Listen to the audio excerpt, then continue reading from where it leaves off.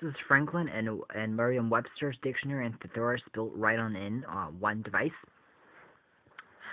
This is basically, it has a built-in dictionary and thesaurus, so when you type in a word, it tells you the definition, the part of speech, and it tells you the thesaurus, so similar parts of speeches and words and synonyms and just stuff in general that you might want to go directly before and search up on YouTube. You have a handheld device.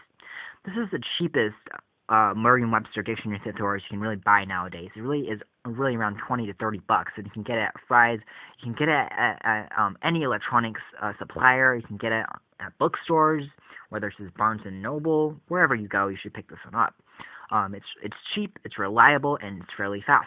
And it comes in this nice clamshell design. It's not anything fancy like we've seen in the past, like touchscreens and stuff like that. You just got a clamshell design that runs on cell batteries. It lasts fairly long. You've got an instruction on the top of the case, and the device itself is in this nice brushed plastic. It's not aluminum, but it's plastic. It looks like brushed aluminum, silver, and you have this black casing. You've also got a rubber QWERTY keyboard. The keyboard is fairly resistant above the surface, although the keys lack a little bit of a tactile response. They are really easy to press, and they're really easy to feel your way around. Typing in words should be fairly easy to use. You've got a multi-line display up here, which you can look through the synonyms, the part of speech, and the definitions that are written now in the dictionary.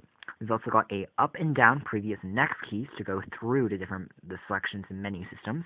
And on the first row of the keyboard, we do have access to dictionary. This is for us to learn new words. We also have games. Now, games are basically basic games. You have a hangman built in, where you can write in a word and then allow another friend or family member to guess what that word is. They can play hangman. They can also play your own word bank, where it saves all your unknown words or your vocab words, and it acts as like a teacher, and it goes through your unknown words, the words that you just learned, and it quizzes you on those, which is pretty fun.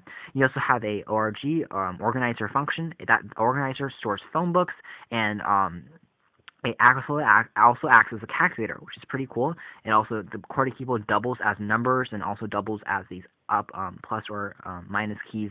So you can also store, you can also convert money. You can also, this is the converter key, convert your euros to Chinese to American dollars.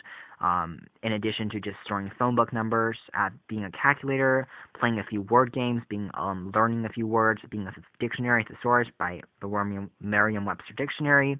There's also a basic clock function to store multiple clocks and alarms. There's actually no speaker built in though, so you can't actually use the buzzer feature or anything like that. There's also a basic menu button to take you out of it, and a small on-off button. On the right-hand side, you have a small D-pad. D-pad is a little cramped, and for my taste, it's really easy to just blot it out. This is a pretty small device, so it's really lightweight, really slim, really inexpensive.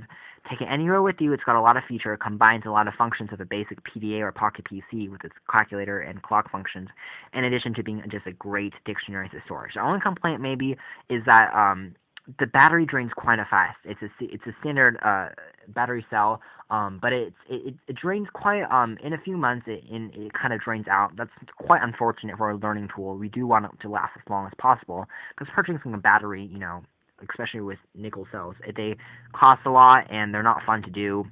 But overall, a recommended product. Here at OSReviews.com. Thank you for watching.